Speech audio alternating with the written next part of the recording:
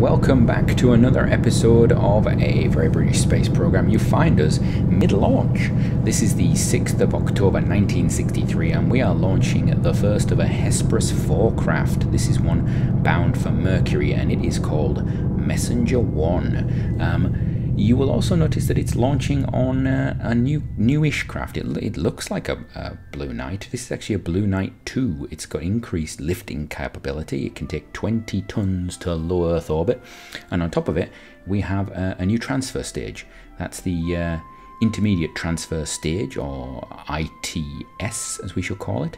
And this is going to replace the old Hesperus 3 transfer stage. It's a purpose-made craft that can actually push things into orbit for us. And this is going to remain in orbit for a couple of days prior to departure. But yeah, it's a way forward for us. So please like, subscribe if you're interested. And with that, I think we should get going, don't you?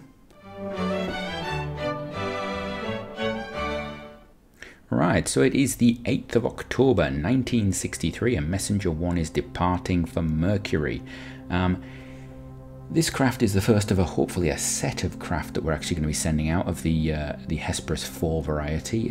We're actually calling them messengers because, you know, it's good for the international community public eye if it doesn't have the name Hesperus attached to it after the slight issue we had. So the intermediate transfer stage does most of its burning, and then we're just going to basically do a little bit of refinement using RCS to try and get this craft onto a nice path to Mercury. And this will be our first visit to Mercury, so a little bit of RCS movement there. You'll see that the craft has a magneto boom on one side and we have to counterbalance that with a chunk on the other side. I believe it's some batteries actually. It's got a much larger dish on it than the old Hesperus crafts. It's got a longer range on it. This thing, potentially with a few upgrades to our own communication system on Earth, should be able to communicate out as far, not as far as Pluto, but for most of the planets. So, you know, we've got a good range on there. And you can see there we're just refining our orbit with some RCS just to bring it down into a nice sort of location around Mercury. This is not going to capture, but we might get a few flybys. So we will see. So, with that, we have another launch. So, this is the 14th of October 1963 and we are launching Messenger 2. This is another one of our Hesperus 4 craft, again on a Blue Knight 2 booster, and this one is heading to Uranus. That sounds terrible. Can't believe I said that. Yeah, Uranus? Is that what the Americans say? The Americans say Uranus, don't they? They're going to Uranus. But it's going to spend some time in orbit. It's actually going to spend a few weeks in orbit before departure. Primarily because we're getting a bit of a backlog on the pad. You can see these two craft have actually gone out quite quickly after each other. We've got a lot of interplanetary departures coming. We've got a lot of these craft basically lined up to be released, and one of the big issues in the last episode where we had the Mars missions and we needed to do the cash mission was because we actually needed money to launch these things. We've got the money to build them, we just didn't have the money to launch some of them, so we've now got that. We can actually get them going. So that's going to head up, it's going to spend some time there. And 8th of November 1963, this is a monumentous day. It is the launch of the UK's first space capsule. That's right, we've decided that actually capsules might be something we want to look at. So this has been developed by the team led by James Arthur Chamberlain, previously of Avro Canada, following his time working at Imperial College London. We must say, you know, I've mentioned this before, NASA tried to poach a number of the Avro Canada team, in particularly James, and we feel the Commonwealth likes to stick together on this one, and so they were more than happy when they saw the pay packet available from us to actually join us. Obviously, Avro being originally a subsidiary of a British company, and their ties to the UK and to the Empire, the Commonwealth, not the Empire, the Commonwealth. They decided it was more than acceptable to come and join us. So this is Faraday Flight 1, or Flight F001, and this is just going to be a short orbital test of the craft prior to longer duration and rendezvous potentially in future missions. So the research on this craft is a zodiacal light photography, orbital maneuvering, and it's hopefully going to use some stuff for rendezvous in the next missions, and some simple navigation. And the crew, our crew today is Jane Marsh, who is the first of our second class of astronauts to actually to enter into flights. She was one of the test pilots for the Javelin 3A. I think she flew the second of those. And then we've also got Janet Payne, who was the last member of that second astronaut admissions class to actually head into space. This is her first mission in space.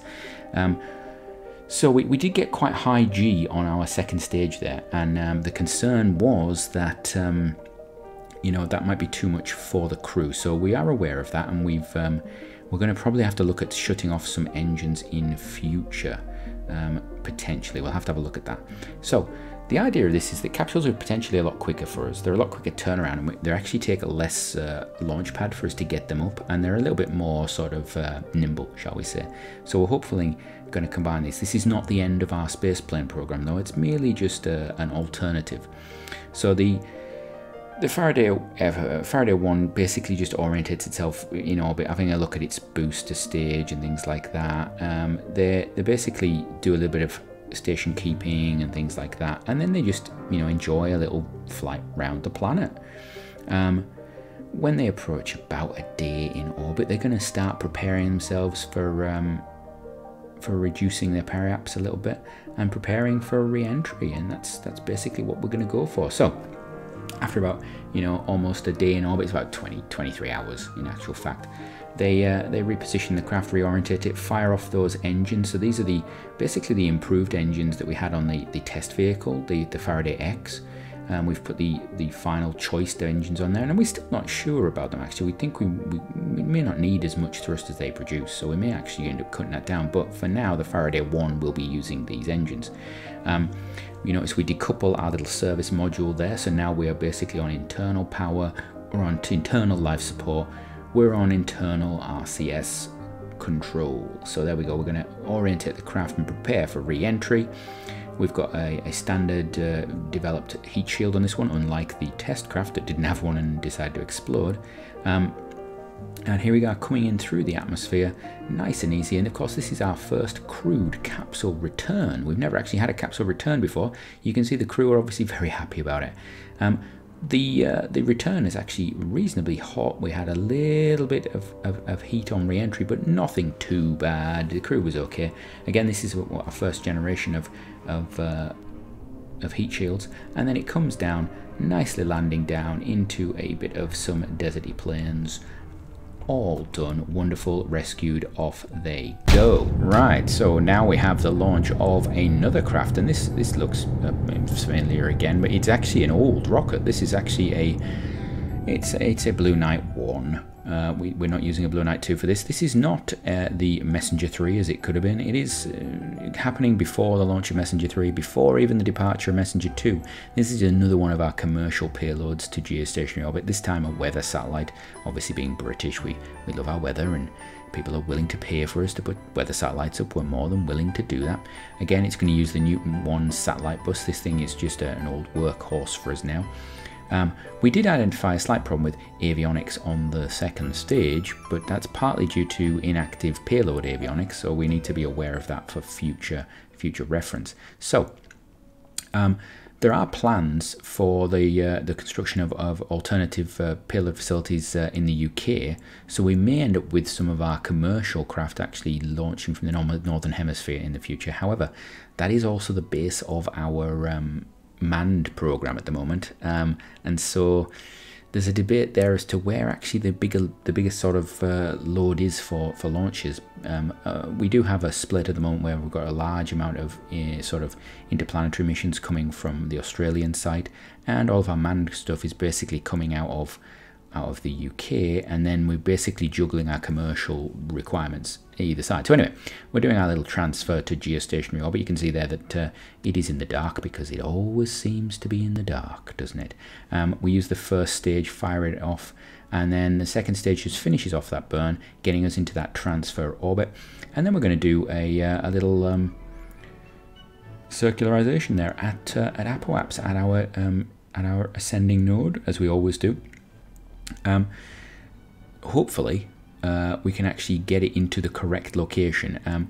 What we will probably do is actually look for where the specific location is, and then we put it into a higher orbit to allow us to move locations once we've actually circularized. We do have time to do this.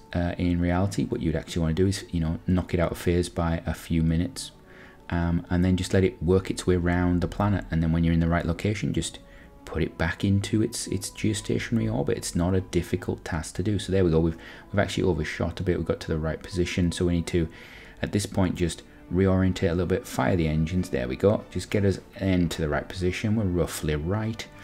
And then we're just going to rotate around until we're above the right place. So you can see there, we're not actually quite geostationary. We're allowing ourselves an orbit. It takes a little longer, which means that after a few cycles round the planet, this thing will basically be able to circularize itself. There we go. Just sort that out, take it up a bit more. We're going to go around the planet a few times. Here we go.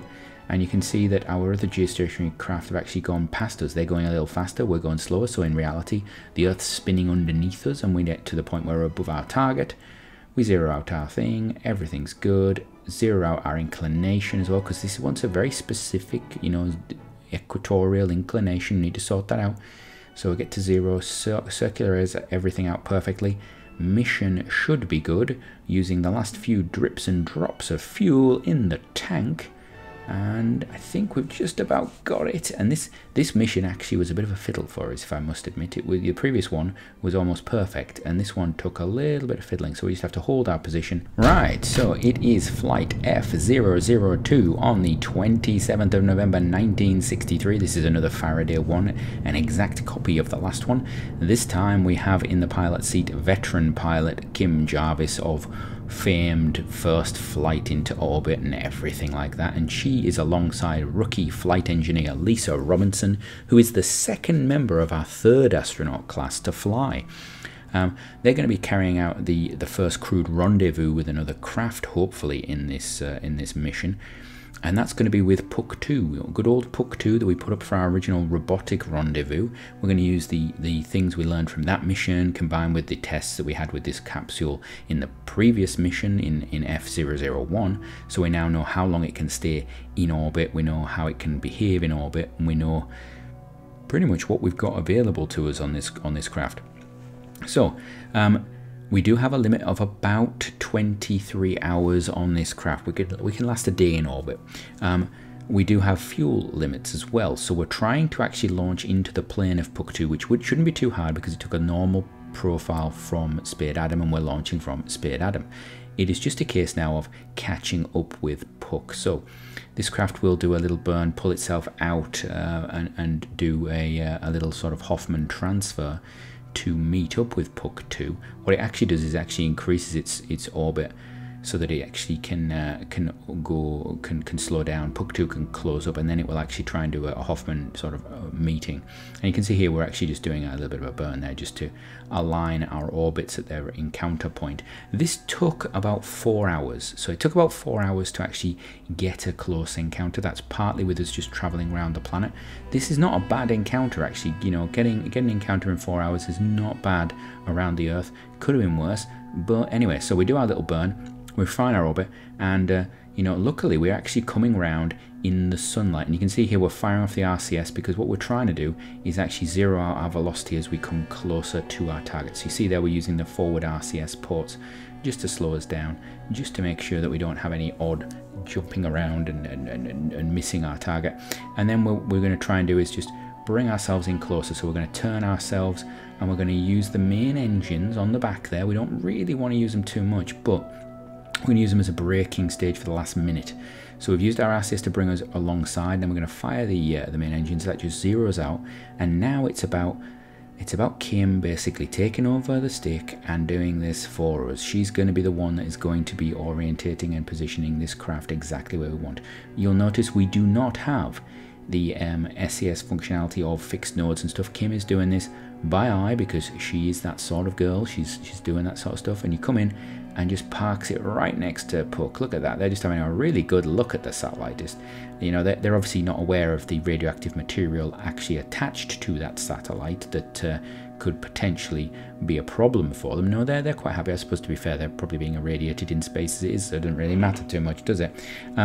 So they have a good look, and what they actually do now, they spend the next few hours, they spend about 12 hours just undertaking the experiments on power tools and things like that they've got on there with them, and also just station keeping. So they're going to pull away from Puck, they're going to move towards Puck, they're going to hold station for a while, and then they're just going to also monitor, after a few hours of that, they're going to monitor just generally the rate of drift, the rate of movement from perceived zero, because they can perceive movement slightly between the two craft, but is there going to be sort of drift due to gravitational flux and all these sorts of interesting little things? So they're just going to do this station keeping for a while, and then they're going to let themselves just drift away as they prepare to carry out their return from orbit. So return from orbit, of course, going to go okay. They enter into the upper atmosphere. They dispense of their service module. It was quite low down when they dispensed of it, so you know we are holding on to it for longer and longer right now, and they're going to come down in through the atmosphere. We're just checking what we've got, making sure we've got enough of the RCS. Obviously there is previous missions where RCS was a problem for the craft. We're actually testing different orientations here. We're going to try a bit of a descent mode, so we're actually tilting the craft upon entry into the atmosphere, and there you go. We're using the RCS just to hold the craft in a certain position while we've rebalanced the weight. This is descent mode. Apollo did this, and a lot of craft actually do this. They put a slight tilt on it, and it allows the surface of the bottom surface of the craft to act as a bit of a Faraday wing almost. I believe it's a Faraday wing, which is ironic because this is a Faraday. Anyway, yeah, this is where the name comes from, obviously, of the Faraday wing on the bottom of the craft. We get a little bit of heating on the shield at the bottom there. You can notice we're getting a little bit of heat on the actual top of the craft that's building up, because we're coming in at that angle, and obviously we can just knock that unbalanced sort of approach off, and it will allow that to cool down once it's in the shielding of the craft by doing that. And so there we are, just coming down through the atmosphere, detach the outer sort of shroud, and then the parachutes are available, and then it's just a case of those parachutes popping out. So there we go, out they go, and we're going to drift down now. So as the crew of flight F002 Faraday 1 come in to splash down, until next time, have a great one.